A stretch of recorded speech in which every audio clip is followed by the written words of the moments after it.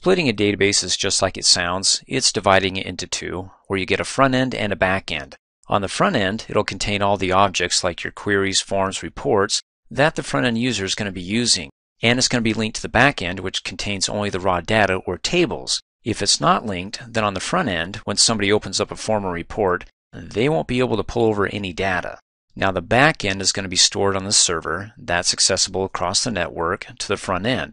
The front end is going to be stored on the user's local computer. So for example, if you have 20 users that need access to the database here, we can copy the front end database 20 times and add it to the desktops of their computers, that they can then access the raw data across the network, the back end database that's stored on the server.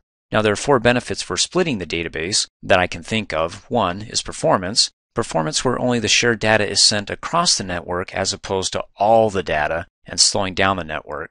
And then reliability, where if the front-end user encounters a problem or a corrupted file, it's usually limited to that copy of the front-end user's database on his machine.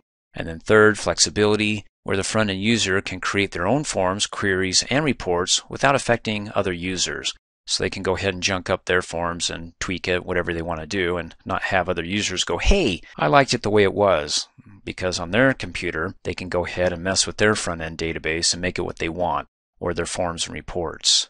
And then finally, administration. The admin has only one copy of the database to manage and protect, and that's the back end, the raw data, the one that contains only the tables.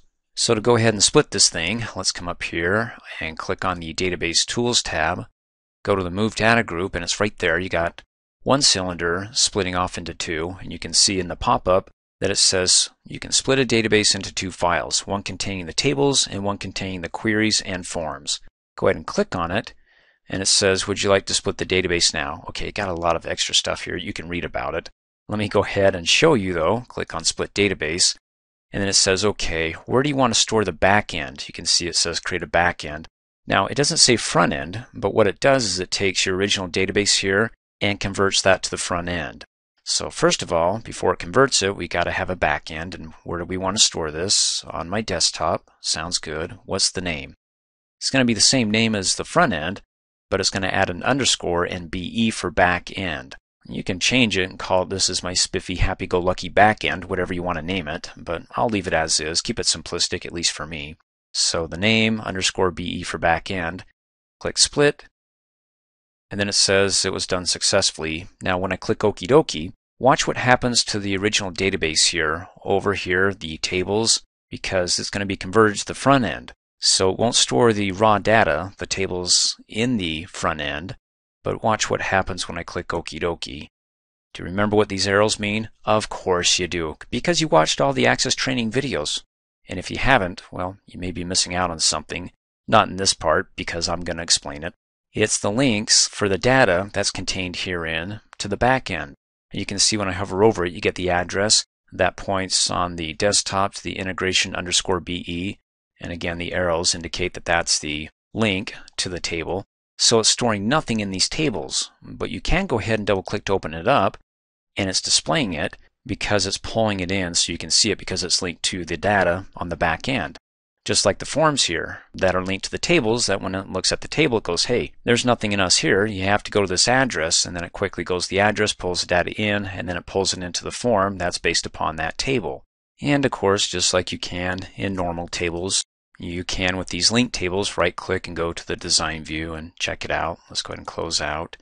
And let's close out of here because on my desktop we have the front end. It's the integration and then the extension.accdb, which you probably won't see on your desktop in Windows because by default Windows turns off the extension. The extra, well, after the dot here, the name that tells the operating system what program to open up this file in. In any case, if you want to learn more, you can watch my Windows training video on extensions. But there's the front end because I don't see the underscore BE, which is over here. There he is, all hiding, and you can see underscore BE. So there's the back end, which just stores the raw data or only tables. So what we find in here is the front end, that when we want to take a look at the data that's organized into forms, reports, or even the tables, that it all comes looking for this guy right here on the desktop. So let's double click, and he only has the tables right there, raw data, nothing more. Now it's recommended that you create your switchboards after you split the database because it's best if the switchboard table resides on the front end and not with the rest of the tables on the back end. And why? Because you can customize the switchboard, so if you're customizing it on the back end, you're customizing it for everybody. And hey, maybe not everybody likes it. So go ahead and create your switchboards on your front end after you split the database so it's proprietary to just your front end and not annoy anybody else. Or if they don't like your switchboard or the way it's been set up and they want their own way of doing it. Now, you'll probably want to watch the next training video because I'm going to show you how you can break up your database. In other words, we have it split right here, right? But you want to learn how to take the back end and put it on the network in another folder and then reconnect it so you can have the front end user access that back end.